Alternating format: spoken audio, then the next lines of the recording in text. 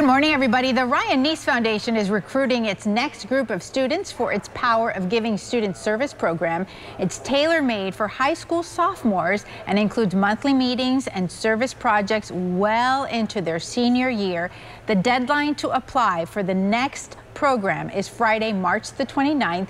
Here with more, we want to welcome the CEO of the foundation, Shelly Sharp, and also a participating student who's a valedictorian at Largo High School, Mr. Connor Mann. Thank you so much for coming in. Thanks for having us. Thank you for having us, Lizette. Tell us about this important deadline.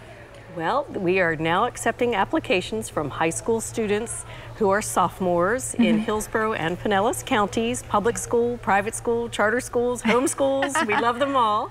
And the deadline is Friday, March 29th. What is the #1 thing that you want students to know? If they're interested in community service and volunteering, that this is a program that they should consider, and to go to our website and learn more and to apply. And we will have that website information on screen to make it really easy.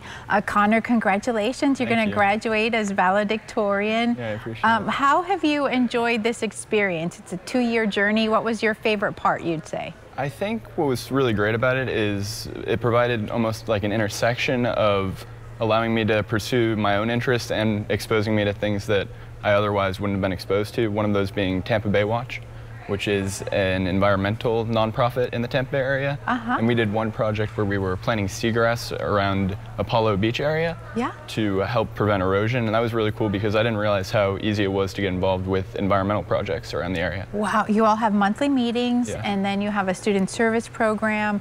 How did those monthly meetings help you maybe get ready for college now? I think it was really great to get in touch with a lot of other high school students that share my interest in service, and that was probably the biggest thing. And it helped me realize that in college I definitely want to find a similar group to pursue that passion. Do you find that it helped you with, speaking and public speaking or being in a room full of strangers and, feeling comfortable? Absolutely. I think that was one of the most important things. That I think my communication skills really developed through the program. But I also think my listening skills developed quite a bit because particularly with service, I think that listening to the people that are having a problem is incredibly important, because if not, you can risk solving a problem that doesn't exist or not solving the problem at all. Wow. See, Shelly, you must be like, oh, he said what?